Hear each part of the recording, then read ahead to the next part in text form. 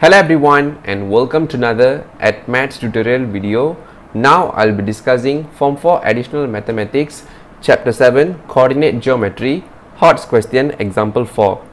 Okay, before that, please like this video to show your support and subscribe to the channel for more upcoming mathematics tutorial videos in the future. Okay, let me read the question now. The following diagram shows the straight line BC with the equation 3y plus 2x minus 19 equals to 0. The straight line AB intersects the straight line BC at a right angle. Okay, so this is the diagram over here. So continue to read the question. For the question part A, find the equation of the straight line AB and the coordinates of point B. Continue to read the question part B. The line segment AB is extended to the point D such that AB is to BD is equals to 2 is to 3. Find the coordinates of point D. Okay, whereas for the question part C, point U moves such that its distance from point A is always 5 units. Find the equation of the locus of point U. So this is the overall question, guys. So I hope that you will attempt this question in the future. If you could manage to solve this question, a big thumbs up to you guys. But if you can't solve this question, no worries. I'm going to show you the step-by-step working and the solutions. So without further delay, let us start to solve the question. Let us begin our discussion for the question A part 1, where we need to find the equation of the straight line AB. Okay, so as you can see here, so this is the straight line AB over here. So in order to come up with the equation of the straight line AB, we need to know at least the gradient of the straight line and a point. But then we don't know the gradient of the straight line AB. However, we know that the relationship between the straight line AB and the straight line BC is those two lines are perpendicular to each other. So from here, what we need to do is, the first step, we need to identify the gradient of the BC first. Okay, and from there we can come up with a relation such that the two gradient of the straight line is perpendicular and we can relate it equal to -1. So later on I'm going to show you the formula, guys. So meanwhile, let us write down the straight line equation BC first. Okay, so from here, question A part 1. So straight line equation BC is given in the question is 3y plus 2x minus 19 equals to 0. Okay, so from here what you're going to do is we're going to move this 2x and negative 19 to the right hand side. So from here 3y will be equals to negative 2x plus 19. Okay, 3y is equals to negative 2x plus 19. So from here, to get the y, what you do, you divide the whole equation by 3. So y will be equals to negative 2 over 3 x plus with 19, wait a second, 19 over 3.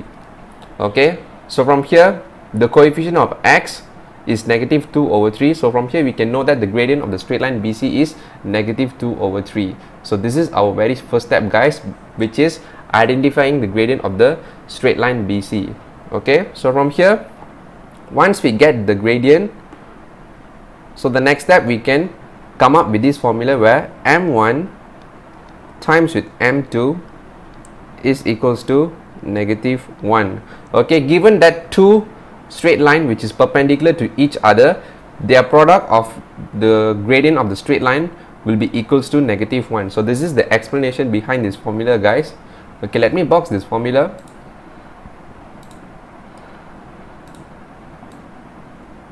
Okay, so from here, in this case m1, m2, we're going to substitute with the gradient of the straight line AB and gradient of the straight line BC respectively. Okay, so from here m AB, okay, you times with m BC is equals to -1. Okay, so gradient of the straight line AB we don't know yet. That is the one we're going to find now. So we just write it as it is. Okay, gradient of the straight line BC we have already know, which is negative 2 over 3. So we just write it over here, negative 2 over 3 close bracket equals to negative 1. Okay, so in order to calculate the gradient of the straight line AB, what you do? So negative 1 you divide with negative 2 over 3. So you calculate this. So from here you get the gradient of the straight line. Gradient of the straight line AB is equals to 3 over 2. Okay, so this is your very first step. I mean the second step. Once you identify the gradient of the straight line BC. Okay, so once we identify the gradient of the straight line AB, so now we can able to form the equation of the straight line AB, since now we have the gradient and a y-intercept. Okay, so from here, equation of the straight line AB, okay, we can find using the formula y minus y1 equals to m in the bracket x minus x1 close bracket. Okay, you substitute the point A and the gradient of the straight line AB into the equation here. So from here, y minus 2 is equals to 3 over 2, okay, times with x minus 0 close bracket. Okay, so 3 over 2 x. Okay, so this, since this is a 0, so it will just become 3 over 2x. So this negative 2, you move it to the right hand side. So from here you get your straight line equation AB is y equals to 3 over 2 x plus 2. Okay, actually you can just straight away write the straight line equation AB, guys. Okay, since this point is a y-intercept and you have already get a gradient, so you can just straight away write your answer in terms y equals to mx plus c form, since the c representing the y-intercept. Okay, the reason I'm showing this working so that you should know how to substitute a point and a gradient. Okay, let's say in future if they didn't give you the intercept, they give you some normal point, you need to know how to calculate the straight line equation. Okay, so from here you can leave your answer in this form, or if you wish to times the whole equation by 2 also can. So from here you times the whole equation by 2. So from here you get 2y is equals to 3x plus with 4. Okay, either way it is correct, guys. Okay, so let me underline the solution for the question A, part 1. Okay, so the reason why I times the whole equation by 2 is because of the upcoming question, which is the question A part 2, where we require to find the coordinates of point B. Okay, that is the question that we're going to discuss now. Okay, let us continue our discussion for the question A part 2. Okay, so from here, question A part 2, we are required to find the coordinates of point B. Okay, as you can see here, coordinates of point B is based on the intersection of two straight line, which is straight line AB and straight line BC. So coordinates of point B is possible for us to find by using the simultaneous equation method. Okay, so from here let us list down the two straight line equation. Okay, in this case AB and BC. Okay, let us write down the AB first. Okay, straight line equation AB we have already find just now, so let us write it down over here. 2y equals to 3x plus with 4. Okay, let me write this properly. 2y. Okay, and then straight line equation BC will be 3y is equals to negative 2x plus with 19. Okay, so from here let us continue. So in order for me to come up with a simultaneous equation, so what I'm going to do now is I'm going to move the x variable for these two equations into the left hand side. Okay, let us continue. So from here 2y minus 3x will be equals to 4. So this will be my first equation. Okay, and then 3y plus with 2x equals to 19. So this will be my second equation.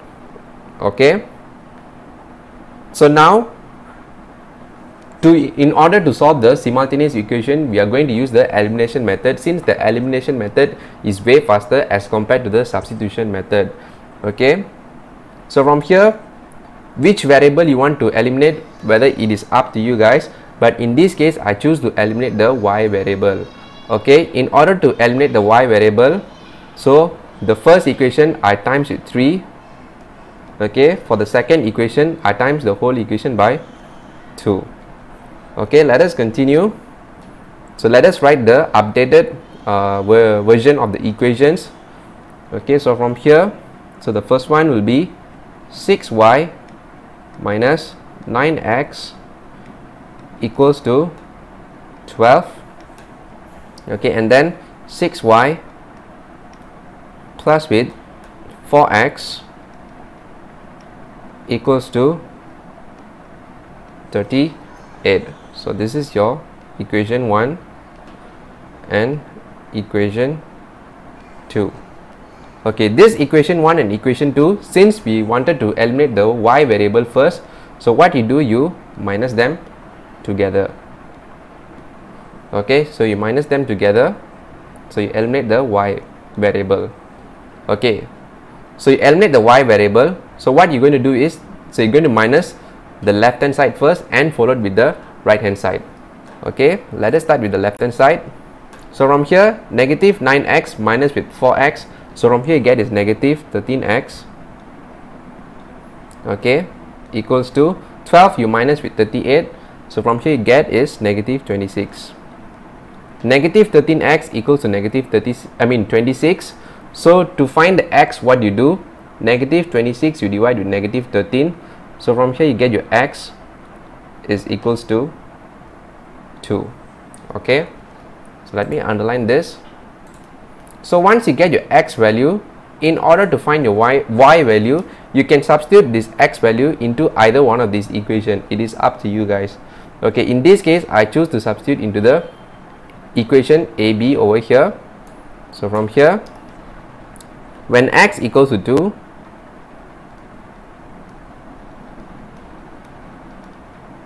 okay, 2y equals to 3 times with 2 plus with 4. Okay, I substitute the x equals to 2 over here, guys. Okay, so from here, 2y is equals to 10. Okay, 2y equals to 10. So you calculate this, you should get your y equals to 5.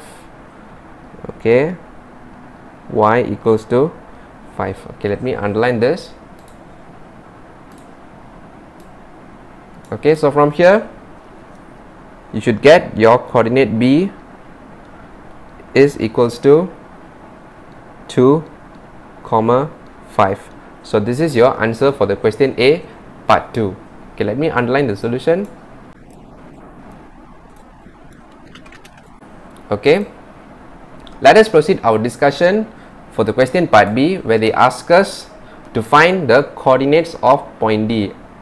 As the question mentioned here, the line segment AB is extended to the point D such that AB is to BD is equals to 2:3. Okay, the ratio between point AB and BD. Okay, point D is not mentioned in the diagram over here. It is a new point, guys, so you need to sketch it out. Okay, so how to sketch it out? So no worries, let me show it to you, the diagram.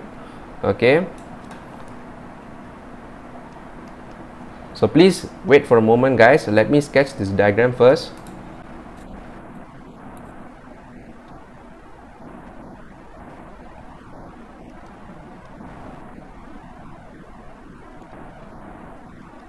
Okay, so this is the complete sketch between the line segment AB and BD, guys. Okay, so from here, the point D, we don't know exactly the coordinate, so we just write here the point D as x, y.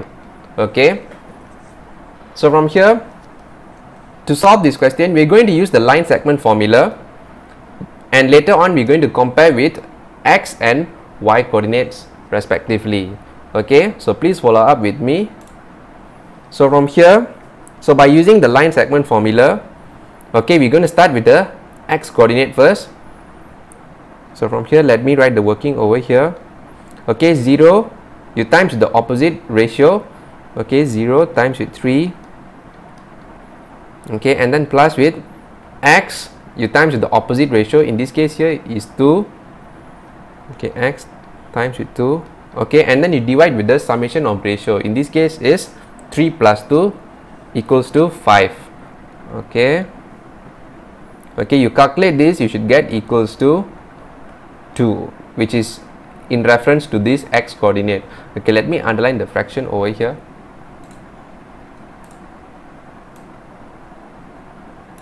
Okay, so this is for the x coordinate, whereas for the y coordinates, similar step. Okay, 2 you times with the opposite ratio, which is 3.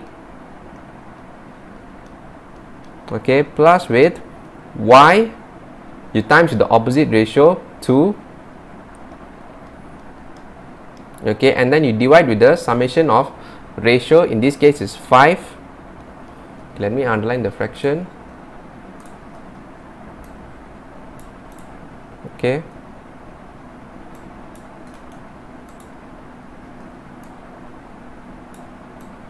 so you calculate this, you should get equals to 5. Okay, so please wait. Alright, okay, so what we're going to do is we're going to perform the calculation of x and y coordinates respectively, I mean simultaneously, guys. Okay, so from here, so 0 times with 3 you get is 0, so x times with 2 you get is 2x. So from here, the 5 denominator you times with 2 over here, you get is 10. So from here, 0 plus with 2x is equals to 10. Okay, comma. Okay, for the y coordinate, so 2 times 3 you get is 6. Okay, y times 2 you get is 2y. Okay, the 5 you times with 5 you get is 25. Okay, close bracket. So from here, 2x is equals to 10. You should get your x equals to 5. Okay, whereas for the y, 2y is equals to 19. So how you get the 19? So this 6 from the left hand side, you move it over to the right hand side, so it will become negative 6. So 25 minus 6 you get is 19. So 2y equals to 19. So in order to get your y, what you do, you divide with 2. So from here you get you get your y is equals to 19 over 2. Okay, you can write your answer in this way, or you also can write your answer in mixed fraction, which is 1 over 2. It's up to you guys. Okay, so let me underline the 2 solution over here.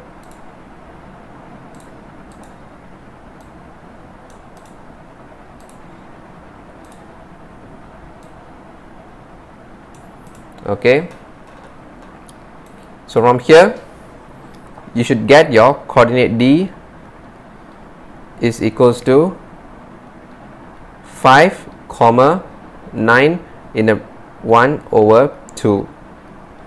Okay, 5, 9, 1 over 2, or you can write in improper fraction also, doesn't matter, guys. Okay, so let me underline the solution for the question B. Okay, so let us proceed our discussion for the question part C, where we required to find the equation of the locus of point U when point U moves such that its distance from point A, it is always 5 units. Okay, let's say example, so this is your point A. Okay, this is your point A and this is your point U. Okay, just a rough sketch, guys. Okay, so this is your point U. Okay, we don't know exactly where is the point U since it is a moving point. Okay, so just write here x comma y. Okay, and it's mentioned here that the distance from point A is always 5 units. Okay, that means that the moving point, no matter what happens, the moving point is always have its distance of 5 units from point A. Okay, that locus can only be occurred as a circle. Okay, so in this case our locus is a circle, guys. Okay, so that is the first step you need to identify the type of locus. Okay, once you've already identified the type of locus, okay, now the second step, you need to form the equation of locus.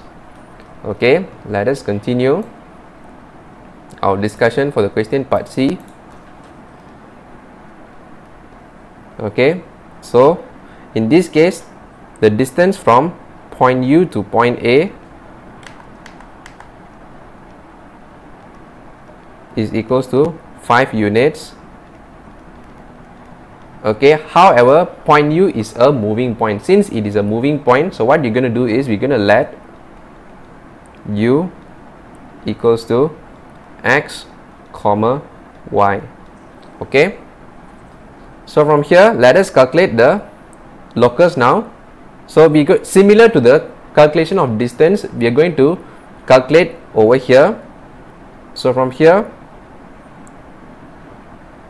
x you minus with the x coordinate of A. So from here, x you minus with 0, okay, square, okay, and then plus with y you minus with 2 square. Okay, and not to forget to square root it since we are calculating the distance.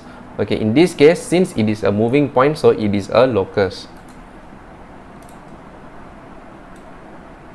Okay, so you calculate this, you should get equals to 5. Okay, for the next step, what you're going to do is we're going to square both sides. Okay, so why we are square both sides? Okay, very simple. In order for us to eliminate the square root form. Okay, so from here we square both sides. So from here you get x square plus with y minus 2 square equals to 25. Okay, so from here let us expand this bracket of y minus 2 square.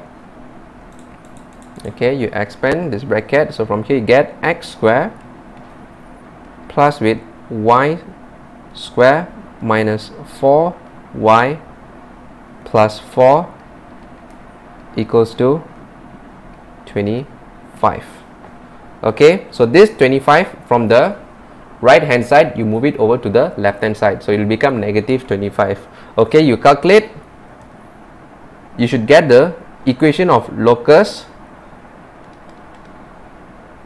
is equals to x square plus y square minus 4y minus 21 is equals to 0.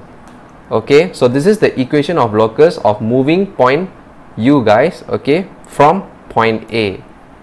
So let me underline the solution for the question part C.